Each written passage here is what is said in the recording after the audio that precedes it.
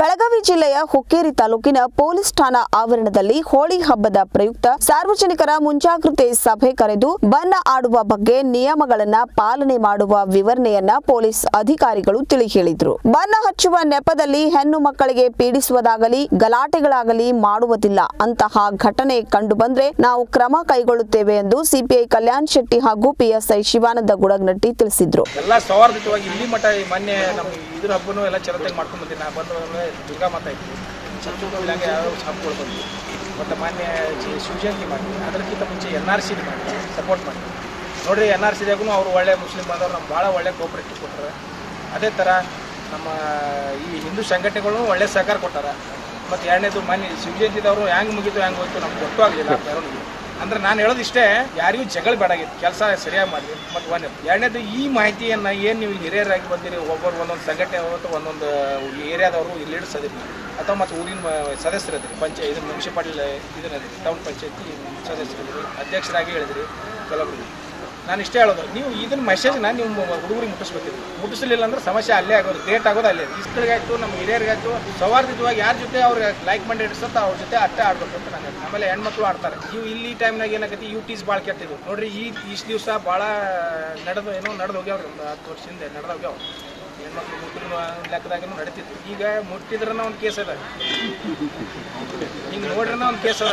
ಹೇಳ್ಬಿಡ್ತೀನಿ ಅಲ್ಲ, ನಾನು ಹೇಳೋದೇನಂದ್ರೆ ಇಷ್ಟೇ ರೀ, ಕಾಲೇಜ್ ಹುಡುಗರಿಗೆ ಈ ಮಾಹಿತಿಗಳು ಕೊಡ್ರಿ, ಕಾಲೇಜು ಹೈಸ್ಕೂಲ್ ಹುಡುಗರಿಗೆ ಕೊಡ್ರಿ.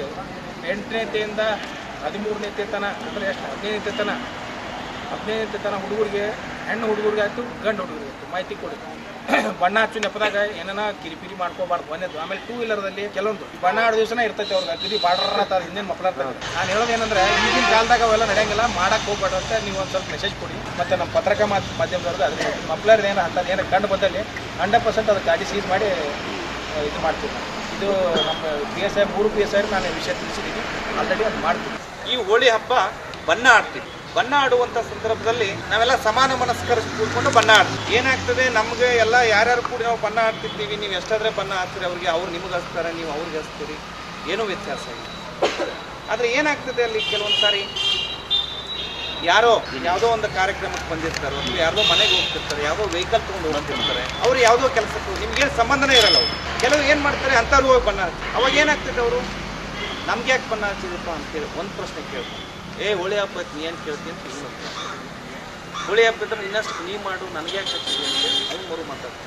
ನೀ ಏನು ಕೇಳ್ತೀನಿ ಇಷ್ಟೇ ಸಾಕಲ್ಲ. ಇಲ್ಲೇ ಏನಾಗ್ತದೆ, ಮಾತು ಬೆಳೆದು ಅದೇನಾಗ್ತದೆ, ಗಲಾಟೆ ಆಗುವಂಥ ಸಾಧ್ಯತೆ. ಅದಕ್ಕೆ ತಾವು ಅಂದರೆ ನೀವು ಒಂದು ವಿನಂತಿ ಏನಂದರೆ, ನೀವು ಯಾರ್ಯಾರು ಹಬ್ಬ ಹಚ್ಚಕ್ಕೆ ಖುಷಿ ಪಡ್ರಿ, ಹಬ್ಬ ಬಣ್ಣ ಹಚ್ಚ್ರಿ. ಆದರೆ ನೀವು ಯಾರಿಗೆ ಹಚ್ಚಬೇಕು, ನೀವು ಯಾರ್ಯಾರು ಇದ್ದೀರಿ ನಿಮ್ಮಷ್ಟಕ್ಕೆ ನೀವು ಬಣ್ಣ.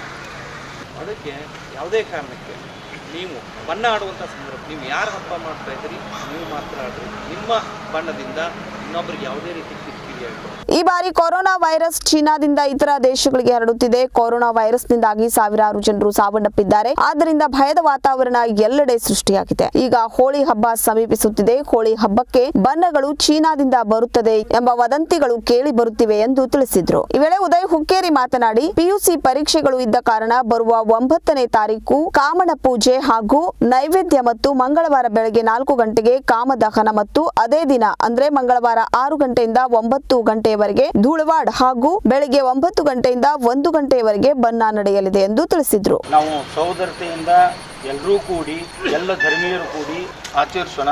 ರಂಗಪಂಚಮಿಯನ್ನ ಒಂದು ರಂಗೇರಿದ ಮತ್ತಿನಲ್ಲಿ ಯಾವಾಗಲೂ ನಾವು ಹೋಗ್ತಿರ್ಬೇಕು.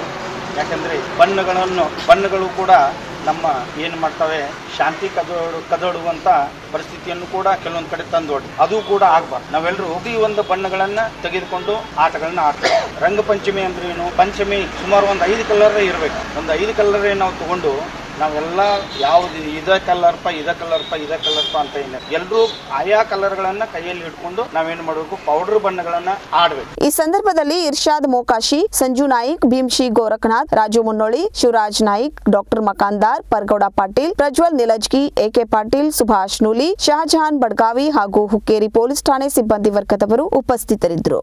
ವೀಕ್ಷಕರೇ, ನಮ್ಮ ಸತ್ಯಂ ವಾಹಿನಿಯ ಪ್ರತಿದಿನದ ಅಪ್ಡೇಟ್ ಮಾಹಿತಿಯನ್ನ ತಿಳಿದುಕೊಳ್ಳಲು ಸತ್ಯಂ ಟಿವಿ ಕನ್ನಡ ಯೂಟ್ಯೂಬ್ ಚಾನೆಲ್ಗೆ ಸಬ್ಸ್ಕ್ರೈಬ್ ಆಗಿ ಹಾಗೂ ಬೆಲ್ ಐಕಾನ್ ಅನ್ನು ಕ್ಲಿಕ್ ಮಾಡಿ.